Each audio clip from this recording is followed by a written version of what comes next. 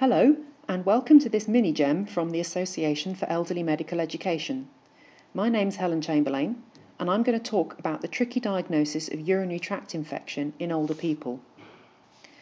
What we're going to do is debunk some of the myths surrounding UTI in older people, remind you what to look for when taking a history from the patient or carer, touch on UTI as a cause of delirium, and look at how to interpret the MSU in the clinical setting. An important warning to start with. This advice does not apply to older people with systemic sepsis. This is a medical emergency, and you must culture and start antibiotics in these patients as soon as possible. Sepsis does often arise from the urinary tract, but don't forget about the chest, soft tissue and GI tract as well. The first myth is that older people have a UTI until proven otherwise. Yes, it is common, but it's also overdiagnosed at a rate of about 40%. It's difficult to diagnose because of asymptomatic bacteriuria. The frailer the older person, the more likely they are to be carrying bugs in their bladder.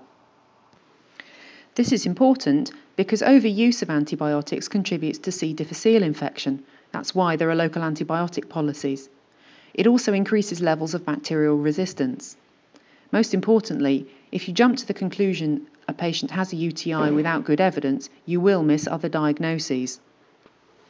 The best indicator of UTI is if the patient tells you their water burns or stings, that they go more often and rush to reach the toilet in time, and that these symptoms are of recent onset.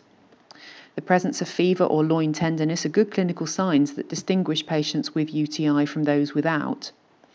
Acute urinary retention is also associated with UTI, but patients with chronic retention tend to have asymptomatic bacteriuria due to colonisation of the residual volume.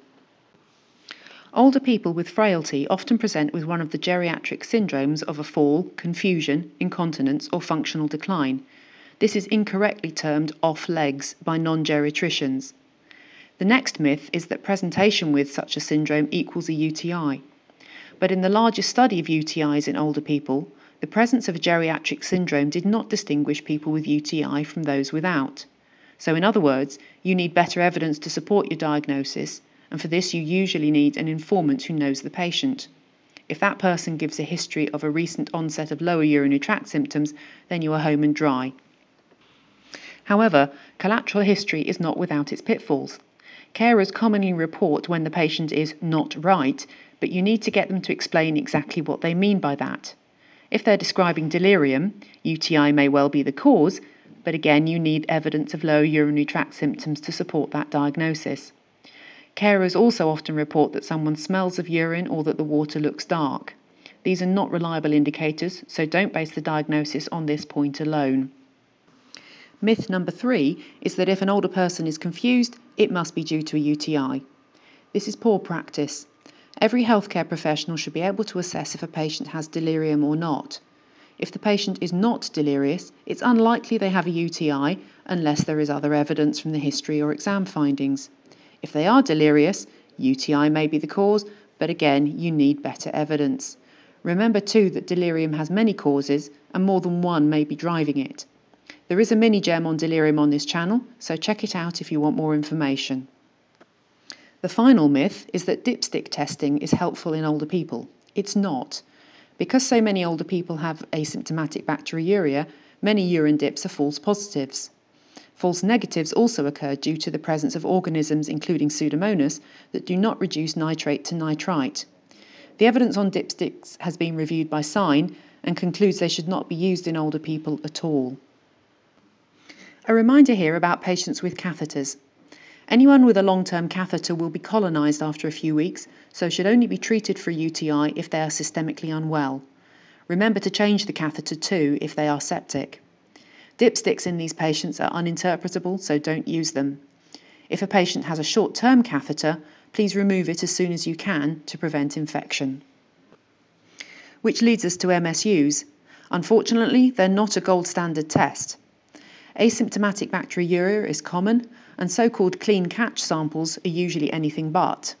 Results must therefore be interpreted in line with the overall clinical picture. If you see a result like this in a patient with new lower urinary tract symptoms or with delirium and a fever, then crack open the trimethoprim. If, however, the patient was afebrile, well in themselves and with no change in function, then withholding antibiotics would be quite reasonable. If you see this result, unless there are symptoms, this patient should not be treated. If they are delirious and you can find no other cause after a thorough assessment, it may be worth treating, but this would be a clinical decision based on risks and benefits of antibiotics. This is the sort of result you see in asymptomatic bacteriuria.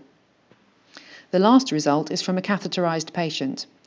Like the dipstick in this group of people, it's meaningless, and any decision to give antibiotics should be based on signs and symptoms of systemic sepsis. So, to sum up, the diagnosis of UTI is based mostly on a history obtained from the patient or a collateral informant of recent onset lower urinary tract symptoms. A patient with delirium or another geriatric syndrome may well have a UTI, but do look for other causes as well. Don't rely on dipstick results, especially if the patient has a catheter, and interpret the MSU results in the context of the overall clinical picture. Here is some useful further reading on UTIs in older people from the Scottish Intercollegiate Guidelines Network and the Royal College of Physicians. Thanks for watching, and please look at the rest of the AEME videos on this channel.